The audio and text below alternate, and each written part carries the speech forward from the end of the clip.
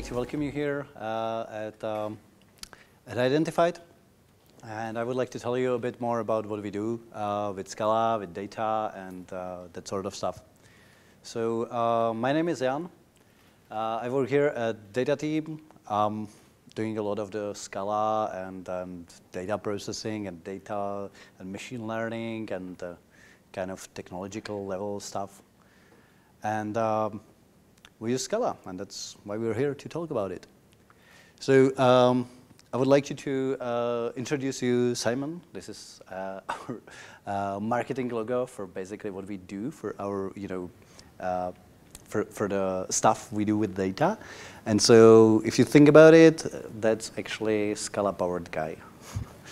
That's the little guy. And there's actually a whole video with it. You can go to our website, and there's an animation which is very cool. We have very good Ego, our graphic designer, is very good. He drew it all himself. That's cool. Okay, so Scala. What are we going to talk about? This will be mostly about like a higher level overview about what we do here at Identified. So what kind of problems we solve, how we solve it, what is it good for, what's like what we use, and why Scala is there so important, and why is it so good, and where it brings us. Okay.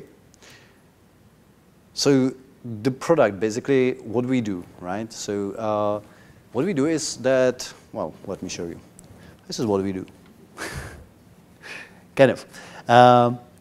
It's mostly a search. It's about surfacing the right people to the right audience. So it's an HR product.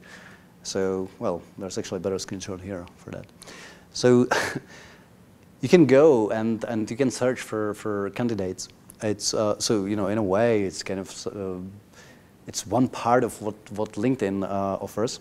Although LinkedIn is showing only the LinkedIn data, whereas we have access to much more data. Especially a lot of Facebook profiles, and we're also getting data from other sources, and we're all merging that and showing that combined. So the main product is basically a search type of thing. And so as you can imagine, if you get profiles from Facebook, people write their different jobs and different noise. So what we need to do with all that is so in order to find people and find really everybody and everywhere, which is kind of the mission what we do. We need to get all the data. We need to clean them. To normalize them, to say that different things really mean the same thing. Like even the locations. Even somebody says, I live in SF. Somebody else says San Francisco and whatnot. So we need to put them or give it all like right meaning, put it into right boxes. Although it's not really boxes, and we don't really know how many of them they are and whatnot. So we need to merge it into such entities, and then of course hopefully fill in the blanks, because if you have more resources, or if you have social graph, then there's a lot of things which we can just figure out, even though people don't say that immediately. And of course turn it into a product. So that's actually where it all starts. You go from the last line back. But this is pretty much the same for all the data companies. So it kind of sounds like ETL only, except it's not. Because you need to do a lot of stuff. It's not just simply throwing select where something, not null. It's quite a bit more involved. That's not so nice picture of our architecture. It's kind of, so the important part is that basically, so I will focus only on some parts of the architecture for obvious reasons. So there are applications and mobile applications and whatnot, which are and third-party data, which some of that we're scraping, some of that we're getting somehow. We integrate all that in Hadoop, obviously, because that's the best thing for that, because you can store there anything you have, and you can process it. So you can use Hadoop as an archive, as processing everything. That's where we run all our data processing, machine learning, and whatnot. And we output, our primary output from Hadoop goes to Solr, because as you saw, it's primarily a search product, basically. It's a search engine, very dedicated and very specialized.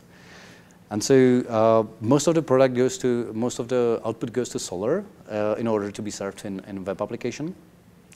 And we also use Solr there basically as a like key value store. So basically kind of most of the data we need goes to Solr. There's also some Postgres, Redis, and a few other things. Yeah, also the web application, that's again another thing which I won't cover. It's very cool. It's very well done. We have great people working on it, but it's not Scala, so you're probably not the right audience.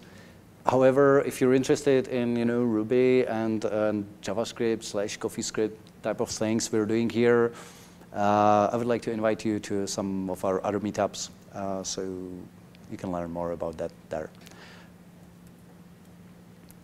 So what I would like to talk about, basically, and kind of put emphasis on, is one of the things is actually a data pipeline, and how do you treat the data?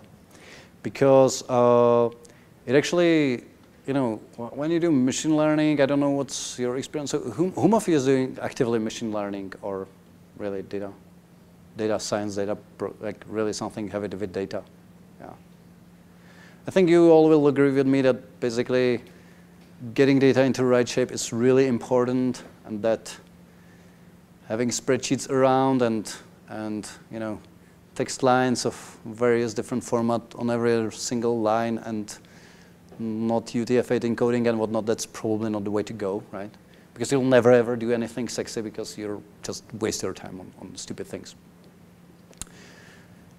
So for that reason, I think even with our colleagues and our next speakers, we will agree that Avro is actually the best solution out there. And I think you should all really consider that for your applications, because what Avro is, it's a serialization format. It's a way.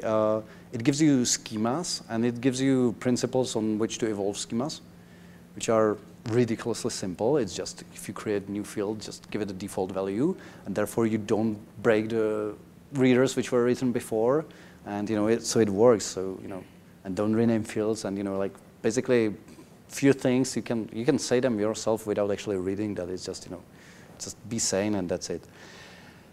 But it helps you to even check that, and it integrates very well with Hadoop infrastructure and quite a few other things. So that's great about it. And if you do, like, what we do with that is we create one repository, which basically, so even the teams working in Ruby, they are free to create new schema. They easily can create new schema. They just put the schema into repository. It builds for the Java / Scala. Well, actually, it's not Java. We're not doing Java anymore, right? It's just Scala. Okay, so it builds for us the sources. So then we have type safe. We know we get a feed. So let's say log from that search engine. Like log, and I just get it and I just type dot in my IDE, and it tells me, okay, hey, you have here a timestamp which is in milliseconds and it's long and whatnot. And it helps you a lot. It tremendously speed up your development, and so I would highly suggest you all do either that or something very similar. Then the other part important for that is Kafka. So basically, when you generate the streams, and I mean everything. So even our crawlers, when we crawl some sources, like really crawling some websites, we also generate that as a raw streams of data. But it's again, typed.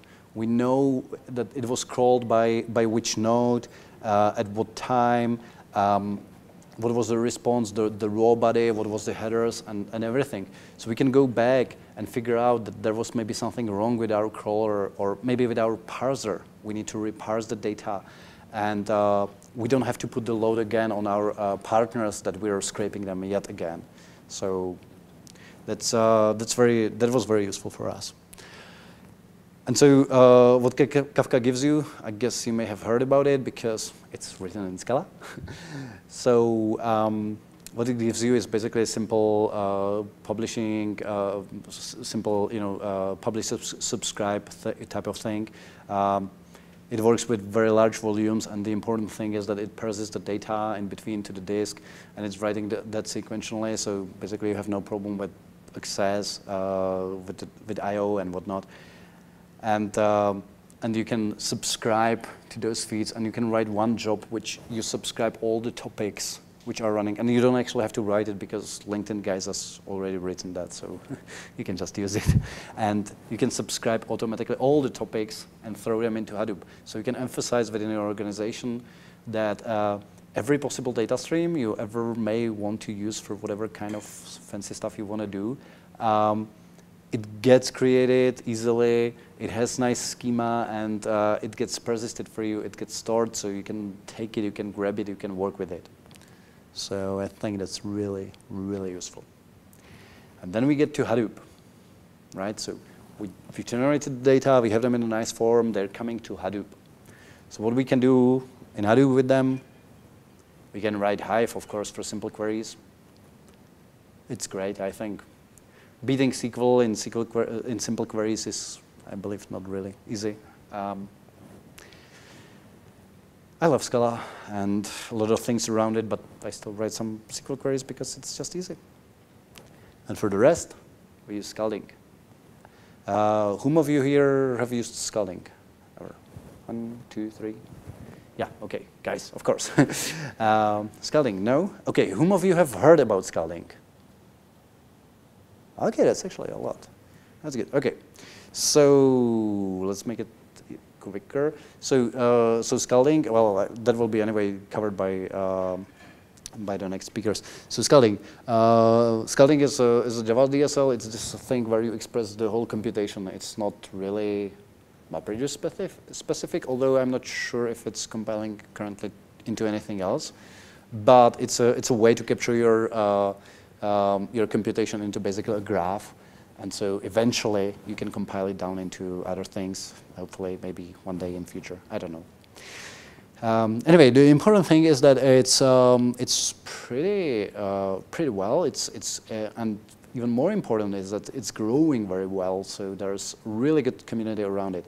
So for cascading, there's scalding, which is the Scala DSL, which is probably, well, I believe really the best way to write Hadoop jobs these days. It's written by Twitter. It's actually really good. It's actually one of the better things from Twitter. It's open sourced. It's working very well. By the way, cascading is the same thing that powers quite a bit of other things. Like for example, the Clojure guys, what they're using. That's again some thin wrapper DSL kind of thing on top of cascading. And so the good thing is that there are actually multiple communities, not just the scalding community, but there's a lot of users in Java. There's a lot of users in Clojure, and basically all across, JVM and all across the Hadoop ecosystem, there are people who are writing jobs and writing libraries which works well, integrates well with cascading. And there is a power in that. So that's good. The other options in Scala, I don't know if you've heard of them, Scrunch and Scooby. They both have their advantages and as well as disadvantages. So Scrunch is, the main advantage is that it's done by Cloudera, which is generally very good engineering, and it's Apache project. So those are the two advantages. But it's basically the same thing as cascading, and Scrunch is just a thin wrapper on top of Crunch, which is a Java library. And it's way less advanced than scalding. So nice to try, but not really that good. At least not at the time being. And Scooby is really nice. It's pure Scala, unlike scalding. Scalding is this, Java thing. So some Scala people don't like it because it's not Scala. I myself don't really care because I use the tools which works, So, which helps me to get where I need to get, and so that's why scaling. So scaling, I don't know if you've seen this kind of things. I'll let that to our next speakers to talk more about scalding because they probably even know it better than me. Anyway, I showed you an example because I believe they will not show it. Let me show you. It's 2 slides, and it's actually a pretty simple thing.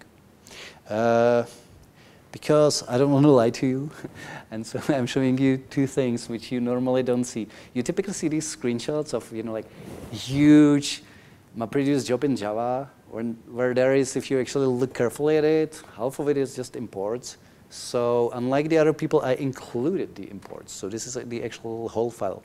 Oh, sorry, the package is missing there. By the way, this thing is from a project which I should have open sourced it already. It's my like a test bed for various Hadoop stuff, and I've implemented there kind of the same workflow in Pig, Hive, Scooby, Scrunch, Scalding, plain Java, plain Scala, and so that's why I can tell you that Scalding is really the best. And also Cascalog, the closure thing. So, so I will actually open source it sooner or later, hopefully within a week. I would like to do it at the beginning of next week. So you can then actually look at that and really run it, because there are even integration tests for all that stuff, and it just runs, Maven package, and that's it. So I'll then post it on the meetup group. Anyway, what are the other things to see here, which may and may not be covered in the next talk, is this is showing the typed pipe, which may not look that sexy on the slides because it's a little bit more verbose, but it gives you better code completion and everything because everything's checked. So there are 2 things: fields API in Scalding and typed pipe. And fields API is kind of a thing where you bind based on names. So,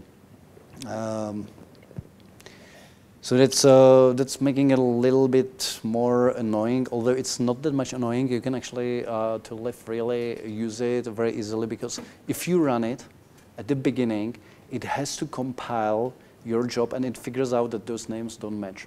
So it's not in the middle of running your Hadoop job. It's actually before you start it. So it's actually pretty okay to use that. But this is better once you write more jobs. This is better that it will tell you. It will basically tell you if you have more jobs, you change something, your ID goes red wherever it needs to, and you don't even have to do anything. So you immediately, within a split of a second, you know what you're making wrong. Okay, back to this job. What is it doing? Basically, two streams in Avro. One is requests, one is actions, and it's outputting. So basically, it needs to join them based on some ID, which is in both the requests, and store it. So basically, those 3 lines here are defining 2 input files, 1 output file. The last line down there, lazy val. The lazy is important.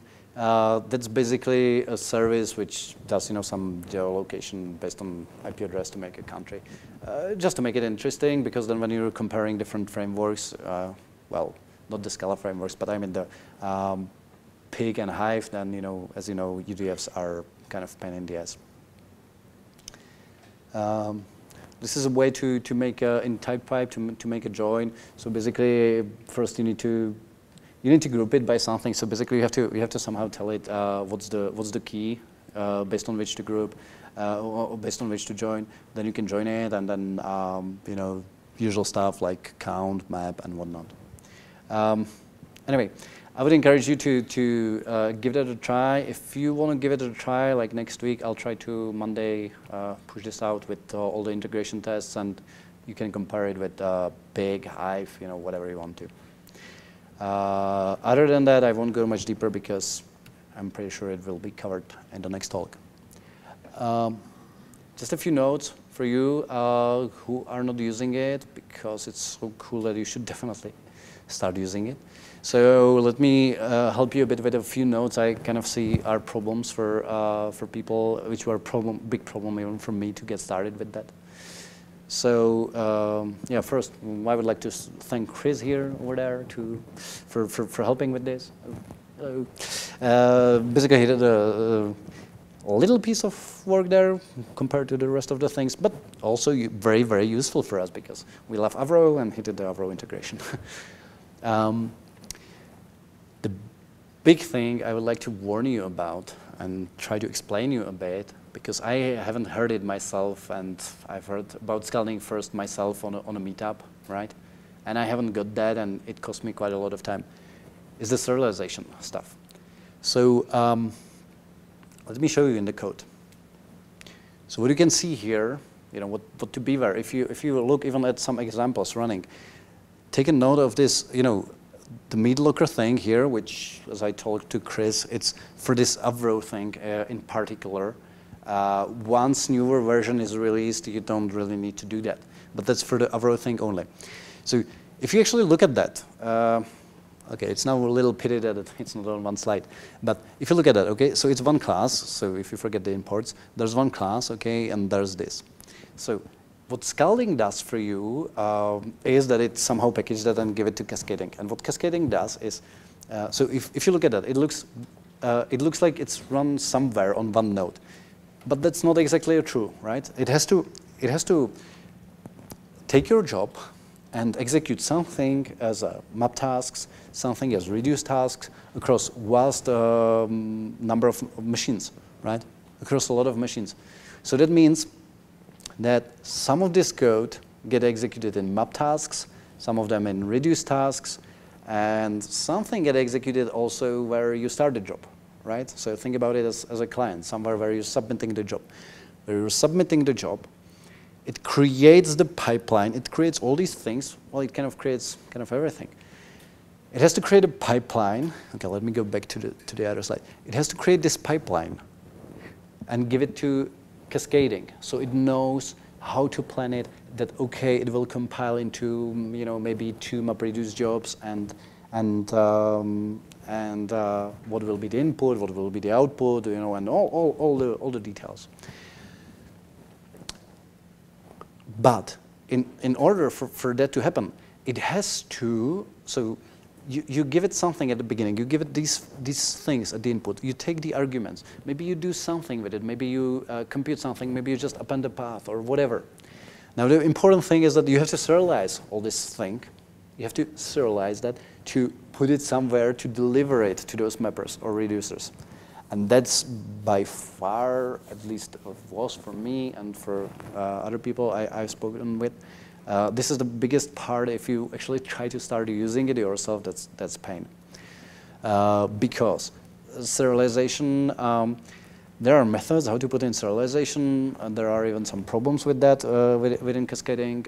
In particular, for me, it just didn't work. I spent a lot of hours, more than a normal day on it, and then I gave up.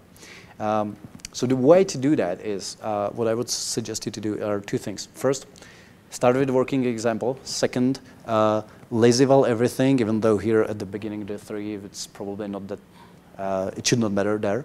But lazy-val definitely saves the third guy, kind of my thing that I need, like, that's like ETL, right? That's some job which somehow loads the database of IP addresses and then, you know, translate it using some libraries and whatnot.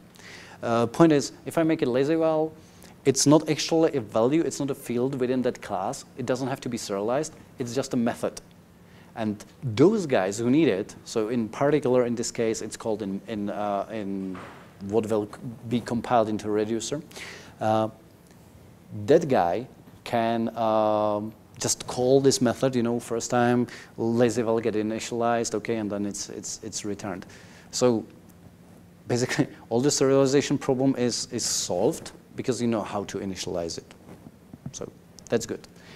But for some parts, namely here the Avro source, because Avro has its schemas and whatnot, and it's not defined as serializable in like a serializable like Java, what is it, java.io serializable, or you know the interface, then it doesn't work with the default. luckily for us, Chris has fixed that, but unfortunately it's not released, so kind of thing. To work around that and work around other possible issues, if you see that something can't get serialized, meatlocker is pretty neat thing, another library from Twitter. It's using Creo for serialization. It doesn't really matter, it just serializes the things. Anyway, you should not need that all that much. Basically, make sure the easiest way is to make the lazy vals. Whatever you need inside your map procedures and kind of everywhere, just make it lazy val and you'll be fine. And if you have all the data in a jar file, or if you need some files in order to process that, just put that to distributed cache and initialize it as a lazy val and now read from the distributed cache. That's well documented in Scalding, you'll find that, so no problem with that. And with that, it works like a charm. It's very nice, very easy to write, very easy to work with. Yeah. And plus, there's quite a bit more things coming in the Scalding ecosystem, which I haven't seen not even a tiny fraction of that activity within Scooby or Scrunch. So at least for the foreseeable future, go with Scalding. Okay. Okay, so we have covered so far, how we get the data, how we form them in Avro and whatnot, and why. That's the important thing that helps you do all the stuff then easier. Gets to Hadoop. In Hadoop, primary, really heavy processing is in Scalding. Any questions to that? No, not yet. Good. So, next big thing before I dive into kind of some problems and how we solve them in terms of machine learning is about Solr and Lucene. And that's actually, well, I mean, partially, like most of the part, if you're a data scientist, but you spend most of the time, at least the guys I've spoken to, you spend most of the time either preparing presentation if you're that kind of data scientist, or you spend most of your time like the low-level non-machine learning, kind of like cleaning and then filtering, preparing data, basically. Or you are doing, I don't know what, but you claim to be to be data scientist just because everybody does these days. Anyway, Lucene Solr / Elasticsearch / few other technologies is the leading search full-text search engine, right? As you saw, our primary product is the search, basically. It's specialized search. So we're using heavily Solr and Lucene. In particular, Solr Cloud for serving the end stuff. And so if you don't know the relation, basically Solr is a web service, whereas Lucene is the actual library which is actually doing the heavy lifting. So, but you can do a lot more with that than just pure search engine. Because among other things you can do with that. So one thing is the search engine. The other thing is that it's actually a pretty good key value store. Well, it's actually a really good key value store. It's actually pretty much like HBase or Cassandra or whatever. So for us currently, although we need to generate a lot of stuff and we need to serve them somehow, we still haven't installed any Cassandra or HBase or these kind of guys, just because since we already have Solr, it's just easier to administer one system, and it just works even if you throw more data to it. And you can query it based on primary ID. So basically, it gives you what you have with HBase and Cassandra as well. So, but it's great for other stuff as well. So because we're working a lot with the text. Even so, when we get the user profiles and when we look at their locations, I mean in text form, as well as if we look at their education and job history and whatnot, it's all text. It's mostly text, but there's a lot of subtle details. People type things like they do some, like even if, so, like you can't compare two strings at all because there's like case sensitivity and whatnot, and so sure you can lowercase and strip and trim the white spaces. That's the easiest thing. But then there's a lot of different ways how you can express one document, one name of an entity. Like like think of like universities. How many different names they have? There's Berkeley. There's University of Berkeley, University California of Berkeley, and Cal, and like gazillion of things. So there's actually one of the ways where if you try to actually put that into one thing, that's actually where search engine already came very handy. And other things, what is it good for, is that you need to do more things. So for example, you want to do some spell checking, right? And so now you need some spell checking library and whatnot. Kind of the one in Lucene is just perfect. It's just better than anything else. Or you want finite state automatas for things like Levenshtein distance or whatnot. That's also very useful because you can correct spelling mistakes and whatnot, and like shrink down the number of your unique names of either people or companies or whatever. You can considerably shrink that down, which is very useful for later stages of some processing, and you can go a long way if you do some if you store some custom fields and you do custom scoring. I don't know if you've done a lot of it. Have anybody worked a lot on search problems? No? 1, 2, 3, 4. Okay. So basically, you can store a lot of fields. So, for example, things which are useful for us is things like you store a size of a company, even though you don't display it, right? But do you search for something? Like let's say you search for Google with not 2 O's but 3 O's, for example, and what? Let's say there's such company exist in the world. We actually saw it in our data set, but it's a different story. But the point is that if you see that you have a lot of users with Google, exactly Google, if you store this field about the size of the company, it's a very good indicator for you that that's the right company people are looking for. That they are probably not looking for that exact match, but they're probably looking for this pretty close match. Because that's the very one known and whatnot. So you're actually getting better result, better product if you do that. And that itself is like a huge topic how to do searching and scoring best. That's I don't know how many thousand people of very smart people work on that in Google, but and we're not that smart. But anyway, this talk is not about search, so not that. But what I'm trying to say is that it's very helpful when you work for text. It's more than just search. One of the things which is really useful for us are those new the automatas, which were vastly improved in Solr 4. And actually, if you're using the search of any kind, use Solr 4 or Lucene 4, or if you're using Elasticsearch, upgrade to Solr 4, Lucene 4. It's way much better, and ideally keep with the latest version. What you can do with those automatons there is, so for example, if you produce something, so so things like, so you need to work with, so we have something like 700, 800, well, it's I believe 800 now, right? 800 million users, and even more, with history of jobs and education and whatnot.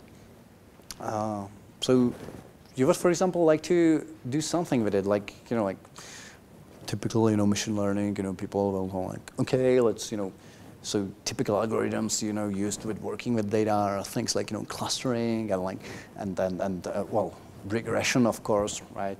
Linear regression, logistic regression, and then some trees and this and that. The biggest problem with that is like we would really love to cluster those things, for example. But most of the times, just the clustering is a problem. I mean, how do you cluster on the text? There's this thing about clustering that you need to have some distance function.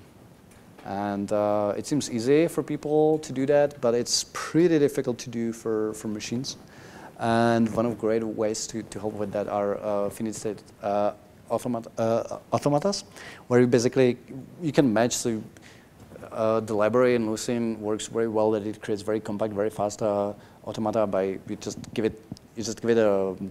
give it a set of words, and it just creates automata which very quickly match and tells you, okay, it match or it does not match, and you can very quickly say, hey, build me this with Levenstein distance this and that, or you can say that instead of automata you can do the transducer, which you can say that basically you assign some values to the edges, and so in the end of the matching you can say that you have something that some value which was accumulated when traversing around the path within the automaton. And it helps us quite a bit with a few things. So that's what we use Solder Lucene for. We use it a lot, actually. We even embed it for quite a few things. We even embed it in Hive jobs, like we create small indices, very specialized indices, which we embed into map tasks. So in scaling, it's the same way as there was initialized this little thing. There's another thing which initialize Solder, not Solder, but Lucene, the library itself. And then we can basically run a map task, and we can look at every single user, and we can through a couple of steps, which basically is decision tree, kind of figuring out, okay, is it helpful, is it not helpful, are we confident enough that we know really something about it, maybe not, and that's very powerful. The other big thing, which is very useful for us, is clustering. It's very useful to cluster the users based on anything you want to, anything you can, I would say. For good or bad, for us, we don't have that many numbers about people, which is a pity because mostly the clustering is really easy if you have numbers. It's pretty easy to define some distance based on some number vectors. If you have mostly text, it's pretty big problem. It's kind of not really, things like k-means spectral clustering or whatever. From any kind of clustering I've ever heard about, you have to define some similarity. Okay, not really. For min hash, you define some hashes, and so it's not exactly truth. But even for the other ways of clustering, anyway, it's kind of hard. And in the end of the day, we would basically love to cluster kind of everybody. I mean, after all, search is, if you think about search, you can think about it as a problem where you would cluster everybody with the right set of words, right? Whatever you enter on Google is just a cluster with some pages. Anyway, it's great for locations. So we can cluster users based on location. And then we can look at specific groups. The other stuff we know about it. So the clustering by itself for us don't solve that much, but it helps us a lot to say that something those people have in common. But we need to integrate it with other stuff. So that other stuff is, for example, social graph, right? Because it's very useful to know about those people, that they are geographically in about the same area. Okay, well, it's definitely useful to cluster those people based on a few obvious things like age and gender and whatnot.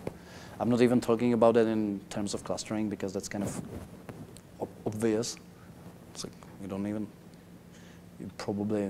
you're better off just bucketing people into that than just, you don't need to discover clusters in that. I mean, you know already that does something reasonable.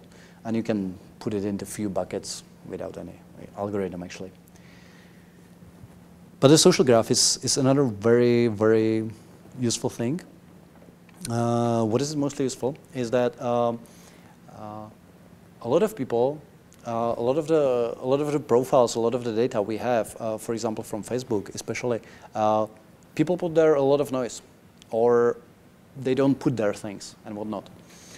So what we're able to do is we can look at the friends, right, and start getting information from friends. So we can start making assumptions, of course, with not 100%, but we can start making some assumptions about, especially your location. That's relatively the one where you can get quite a bit of confidence easily. On the other hand, there are problems with that. Some things are not working all that well with the social graph. Especially the biggest problem is that we don't have all that dense graph as Facebook itself has. So we have to really watch carefully about how many friends we have for you. Because, you know, if you have very little friends, then it's quite often pretty random connection. You go somewhere for vacation to other part of the world, and you make a connection there with somebody which is, you know, who is totally unrelated to you at all. So, but it helps. It helps a lot, and it helps then when, especially once you can join it with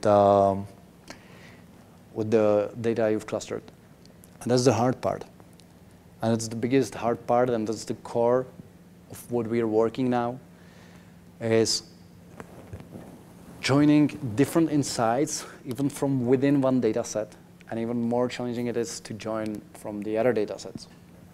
And so that's what we're working on primarily now, or we're trying to really improve and do better.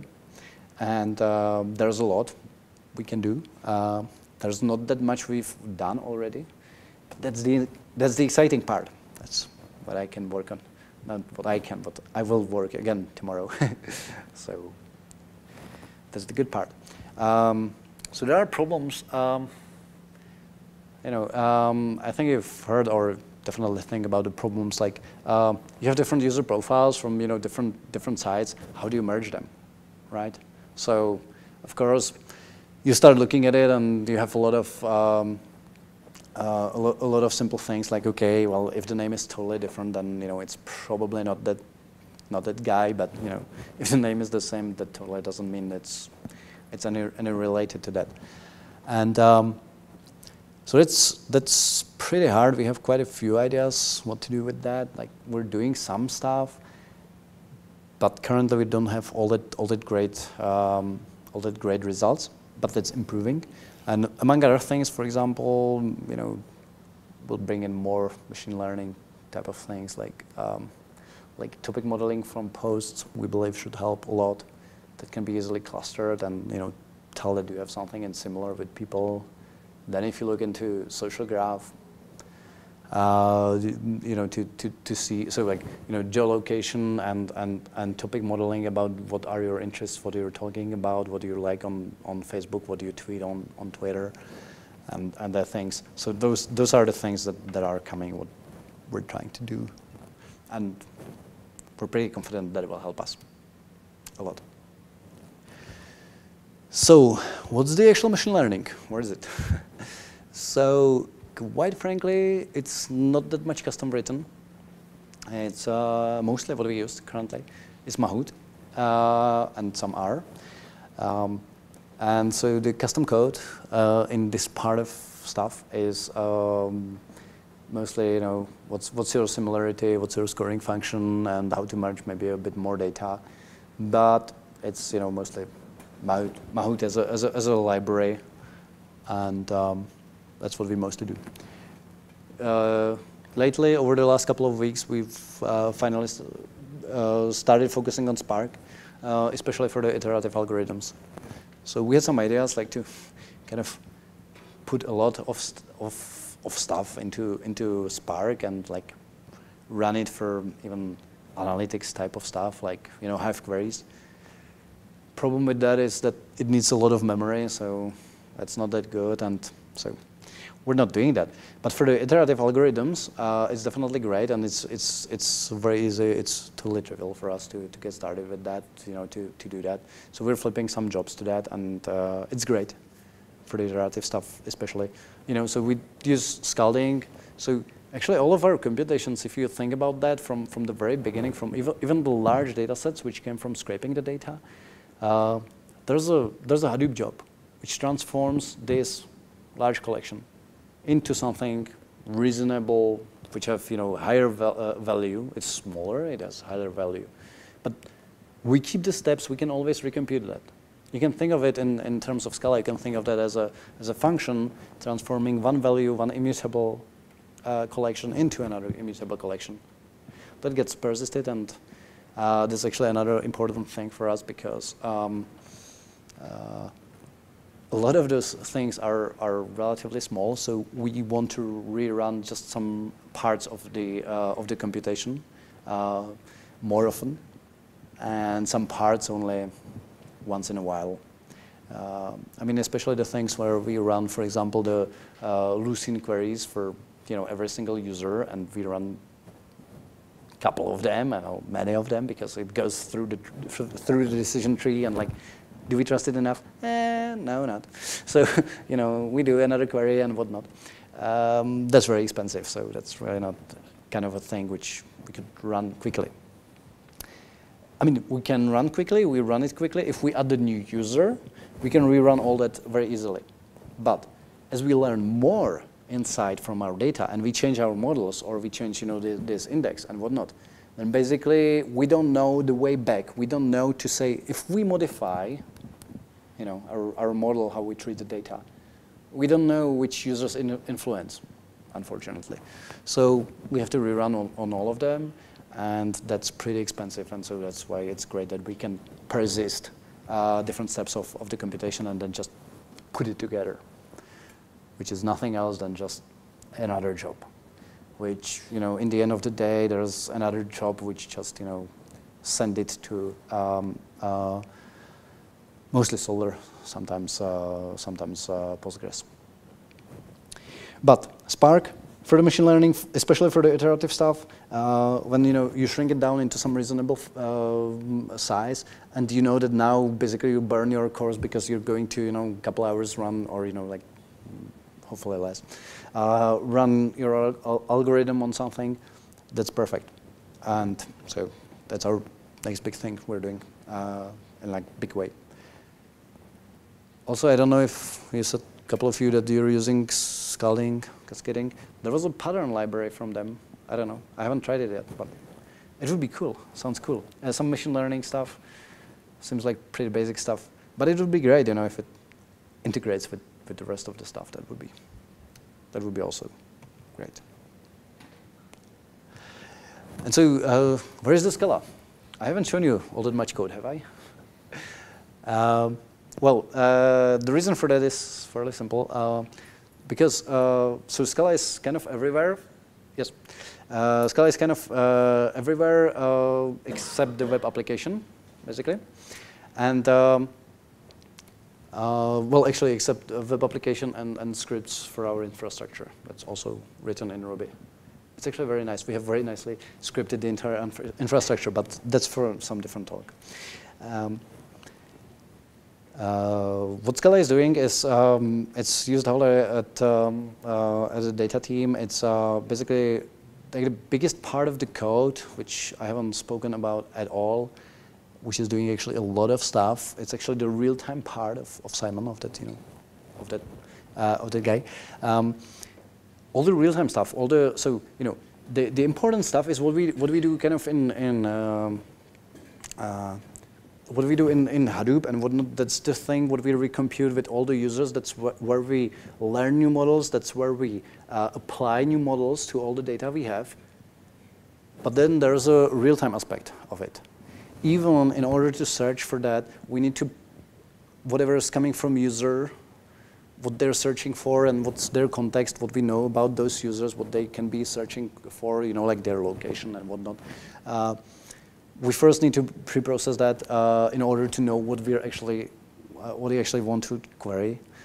And also, as new users are joining, we also need to, we don't want to wait. As I said, takes us quite some time to apply all the machinery. So we, of course, don't want to wait. If you join today, we don't want to tell you, hey, come next week.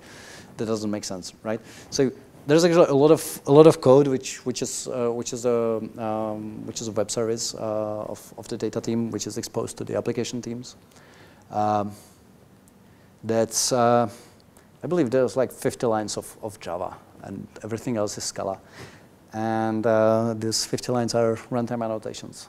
Do you know, guys, how to write runtime annotations? So it's seen by Java reflection.